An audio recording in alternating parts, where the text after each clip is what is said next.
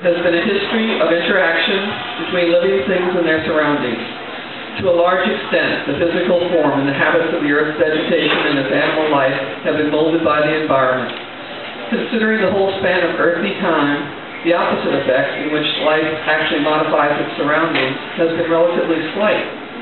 Only within the moment of time represented by the present century has one species, man, acquired significant power to alter the nature of this world. During the past quarter century, this power has not only increased to one of disturbing magnitude, but it has changed in character. The most alarming of all man's assaults upon the environment is the contamination of air, earth, rivers, and sea with dangerous and even lethal materials. The pollution is for the most part irrecoverable. The chain of evil it initiates, not only in the world that supports life, but in the living tissues, is for the most part irreversible. In this now universal contamination of the environment, chemicals are the sinister and little recognized partners of radiation in changing the very nature of the world, the very nature of its life.